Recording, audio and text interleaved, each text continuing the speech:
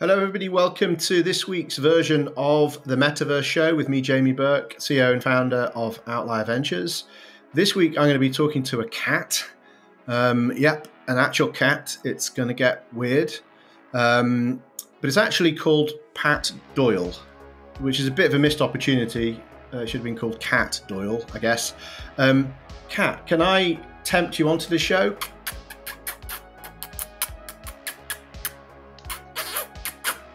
There you go. Now, normally I try not to heavy pet guests. It usually gets into trouble, but in this instance, I'm gonna treat him to a little tickle before we get going. Don't worry, I'm declawed. Yeah, perfect. So today, obviously, with a cat, we're going to be talking about NFTs and DeFi. And so I know many of you to the show might not be familiar with either of those terms. If you've watched previous episodes, you might be thinking about the metaverse in the context of gaming and virtual worlds. But actually, the convergence of virtual worlds and gaming and the metaverse with things like NFTs and DeFi that are kind of foundational primitives and layers within Web3, what we refer to as Web3, what you might more commonly know as crypto, we believe is going to be foundational to that metaverse being an open one. And by open, we mean an open economy.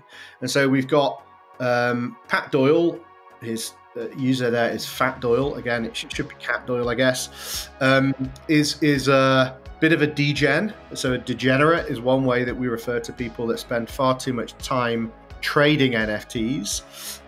And you can make quite a lot of money from doing it. So by day, Pat is a human, and he was co-founder at a company called Genesis Volatility, which is a institutional grade crypto option analytics company. Again, I'm not expecting you to have a clue what that means. Maybe he can tease us with it a little bit. But really what we're going to be talking about is kind of by night, when he's a cat prowling the alleyways, he is exploring trading these things that we call NFTs, and a particular subset of those, which is kind of generative art.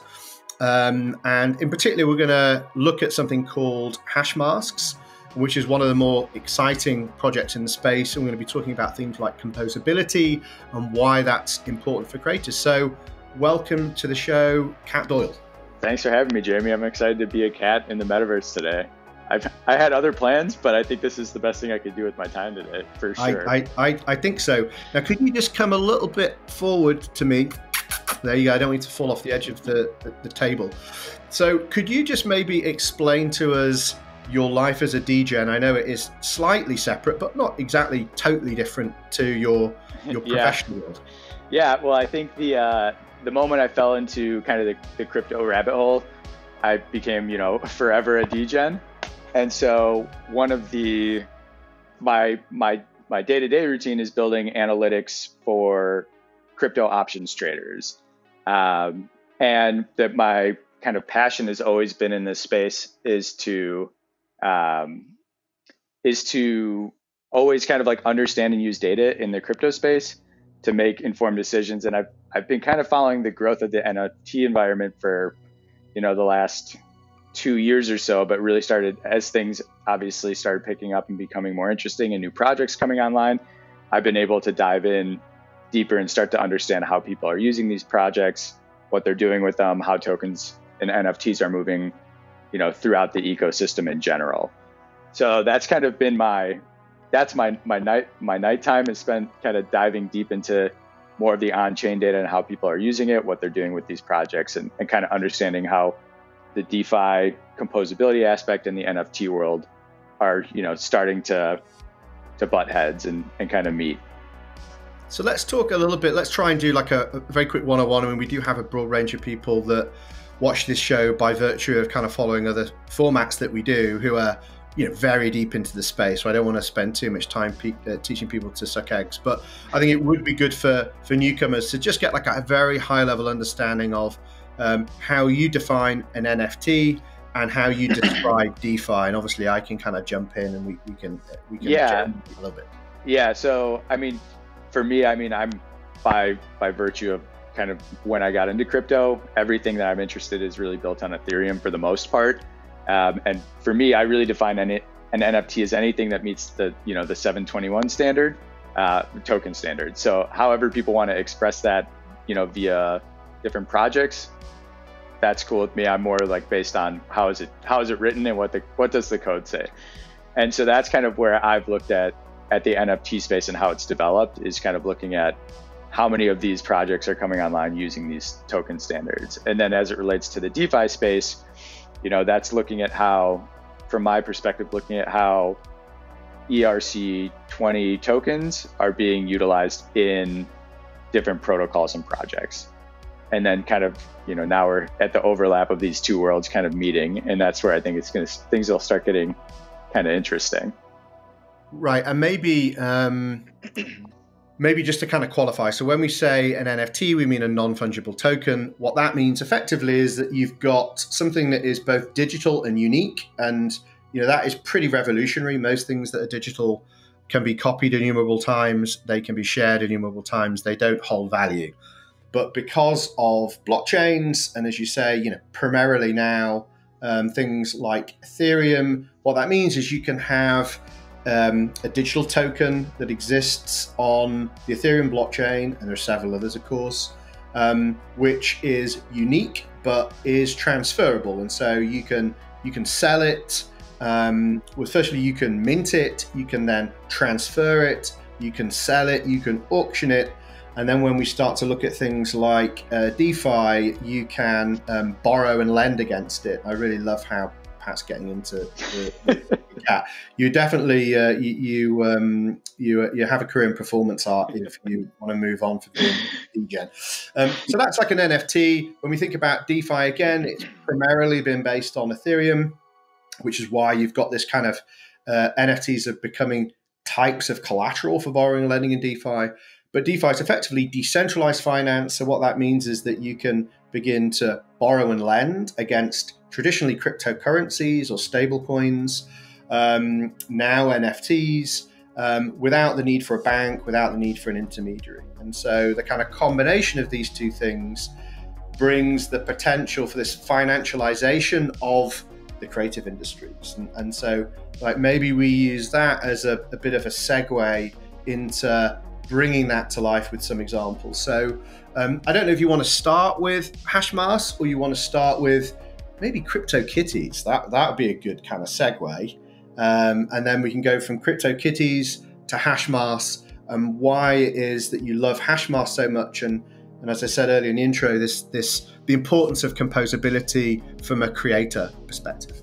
Yeah, well, yeah, sure. So from like the CryptoKitties was one of the original, for those who aren't familiar with it, as a kitty myself. Right. CryptoKitties was one of the original NFT projects on the Ethereum blockchain. And basically it was the idea that you can generate a token that represents a digital cat on the Ethereum blockchain.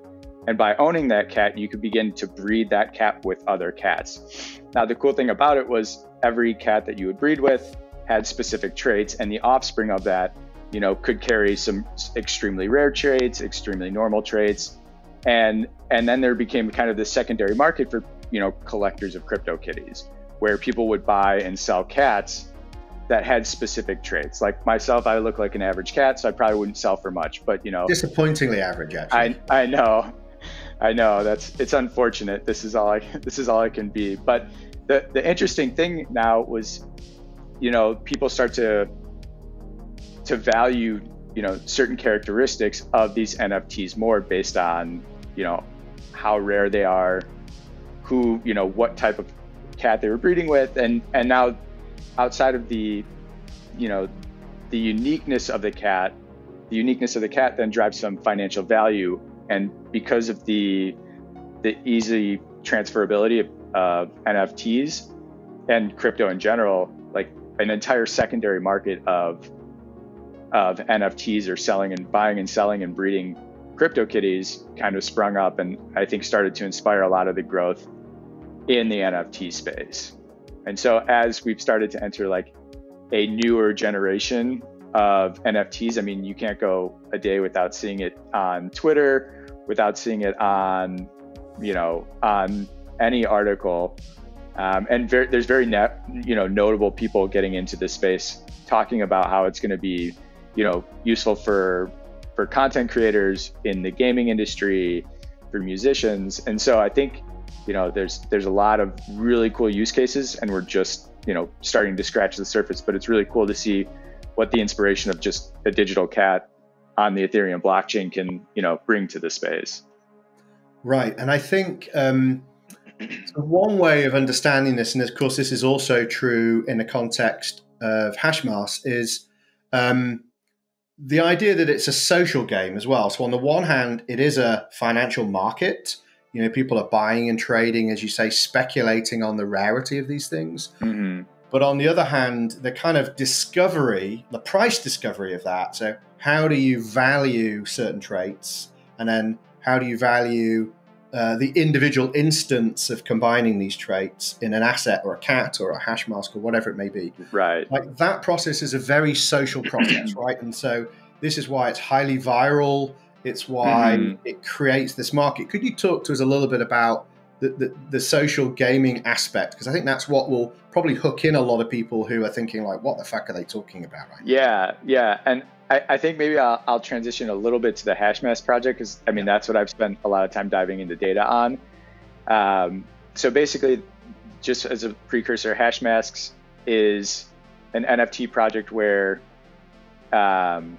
the purchasers of the Hashmasks initially get a picture of a character that has a mask and some unique characteristics like eye color, skin color, type of mask, like a subcategory of mask.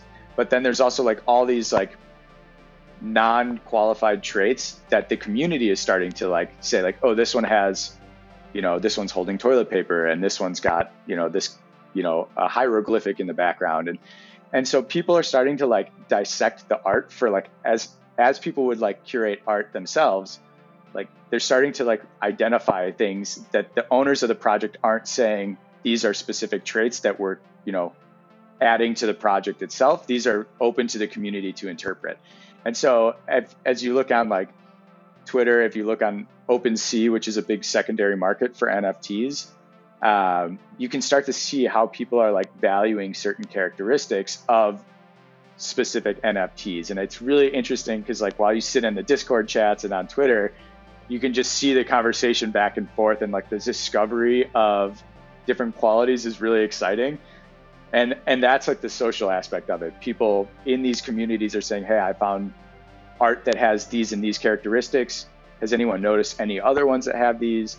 And so now like you have this whole active community dissecting every piece individually to find out, why they like it, why it's a little bit more special than the next one, why maybe it's, just an average piece compared to some of the other ones. And so it's really exciting to see that like that dialogue coming through on Discord and Twitter and things like that. And so I think as these projects continue to grow and progress, because they're still, relatively young, you'll start to see like even more, qualities and characteristics of these NFTs being like pulled apart and dissected for like where they're finding this value or what they find is unique. Right. And so now we can zoom out. Hopefully that's help kind of people understand a little bit about this kind of category of NFT.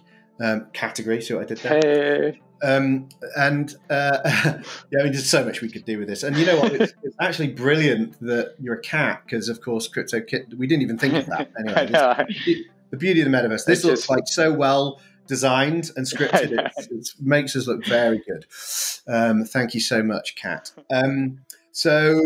But yeah, let's zoom out now. So let's look at the financialization of these. So on the one hand, as you say, it's a social game, and but like there's a lot of money involved in this now, right? So right. Like every day, whether it's CryptoPunks, whether it's one of these others, especially within this category of generative collectibles, people are becoming millionaires. And so could you just tell us a little bit about like why that's happening, the markets, and of course, like, you're a trader, you're somebody that understands financial markets where most of the audience won't. Can I give us a layman's explanation of what's going on and why so much value Yeah. bringing to these assets. I mean, I don't know if I'm aging myself in the metaverse at all, but I mean, I look at this like when I was a kid trading baseball cards or like collecting Beanie Babies.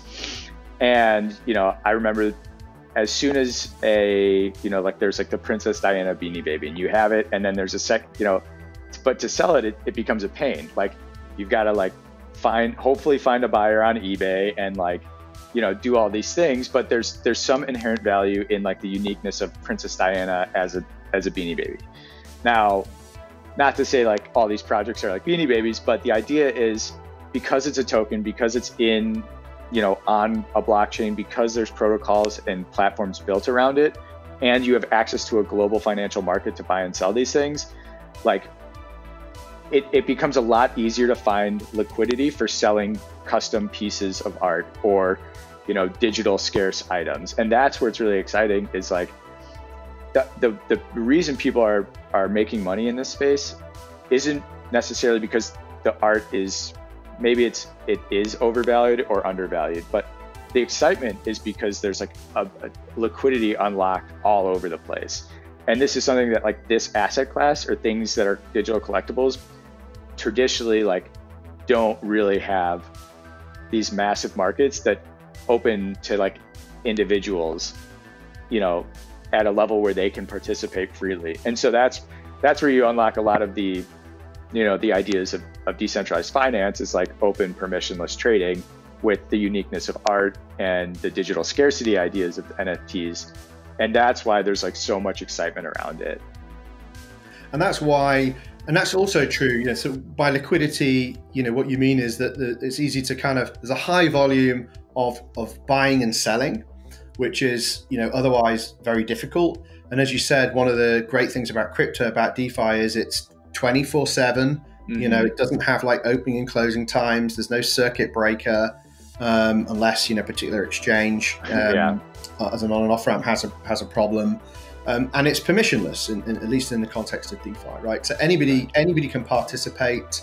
And as a consequence of things like the collateralization of these things in DeFi, what it means is, let's say all of a sudden a CryptoKitty becomes a form of blue chip collectible. It's prohibitively high for the average person to buy a single piece. They can actually like fractionalize it, you know, so they can effectively make it possible that you can own like a small percentage of this single asset. And right, it's creative not just as a medium, but then also like almost you know, unlimited creativity in terms of the financialization itself. Yeah, and I think that's one of the things that we're starting to see. So with Hashmasks, if you look at kind of just the transactional trading volume of people buying and selling a whole mask and owning it outright, there's a lot of money exchanging hands, and it's really exciting to watch. But like you said, there's points where you want to get fractionalization and own the growth of the entire project instead of, you know, betting that one piece that you own is like going to go crazy. Right. And so people now are, and there's a specific project called NFTX, which is basically, it takes, if you have an NFT in your Ethereum wallet, you send it to an NFT index and they mint you a fungible token that says you have ownership of a mask in our index. And then that fungible token can be fractionalized, and you can own the growth of an index or a cluster of you know, art pieces. And as the value of the project collectively rises, your index, your token that represents your ownership of that index will follow, you know, the growth patterns of the prices of these art pieces, which is really good because it's cool because it gives you exposure to, from a trading perspective, to the growth of the industry without you having to be like, man, I hope I buy the right rare one. And then if you miss, like, you know, I'm not for people losing money by any means. And there is a lot of risk in buying and selling some of these projects, but, you know, this is a cool area where you can get exposure to the growth of a really exciting industry in a way that's a little bit more manageable. And then it just highlights the excitement and the composability of kind of tokenizing anything, whether it's an NFT or a fungible token. Yeah, and I think what's cool about that is, you know, the reality of buying and selling any of these generative art things, especially Hashmasks, where there's greater levels of complexity, is that there's like a huge technical barrier. Like you need a lot of time and attention to invest in the space in order to, find value, discover value ahead of the market, right? And so, like most people just don't have the time or the inclination to do that. And so, the great thing about an indices is that an index is effectively that you can rely upon the curation and skill of others to do that for you, right? Yeah, exactly. And that's now, one thing I want to close off on is this idea of composability, because I think for the creators out there that are watching this, and that's ultimately the thing that I think is going to bring in at least half of the crowd. This idea of composability is critical, right? Because we're talking off air about the idea that you can actually, through composability, you can actually almost remix previous franchises, previous collectible franchises. So firstly, could you explain to us what you mean by composability in this context? And then could you give us some examples about how creators can leverage composability to, innovate and create new works? Yeah, so there's a couple of examples that I think are really interesting in this space. So one is in the Hashmask universe, if you're the outright owner of a Hashmask, you have, that digital property is yours. And one of the things that the team over there is doing is if you own a piece of that art, you can allow people to buy prints of it. And that the ownership of that art allows you to monetize it on a secondary market for people who just want to own, a print of the art. So I think that's one really cool example of just owning it from a speculative standpoint is okay. But like from being part of like a art, the art community and allowing people to kind of like extract the value from the art that you own is really cool.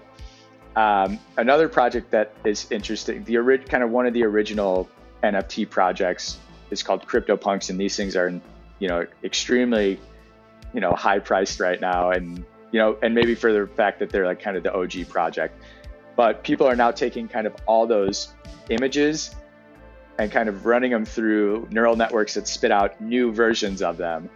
And, it's cool because it allows people to leverage the kind of the excitement of the original, NFT project on Ethereum, but like build a derivative of it and say like, this is kind of like a V2 and everyone is unique compared to the first one because it takes like all the features of the first ones, mix them up and smash them together into a new piece of art. And so it kind of has all the characteristics of the original one, but in a different form. And the way people are going about creating those is really cool. So I think those, you'll start to see projects like that more and more that kind of add a unique twist to, projects that exist, or, take deviations in how they distribute the NFTs themselves and kind of tweak those models as well. Because it is really exciting how people are kind of leveraging, distribution models too. But that's a whole other conversation. That's a whole show in itself. And I think what it also speaks to, this idea of remixing and stuff, is the power of memetics in the context of course, the internet culture at large, but specifically crypto and specifically NFTs. And so, one of the ways I describe the value of ownership of a CryptoPunk is it's like social status. It's saying that you're participating in a meme.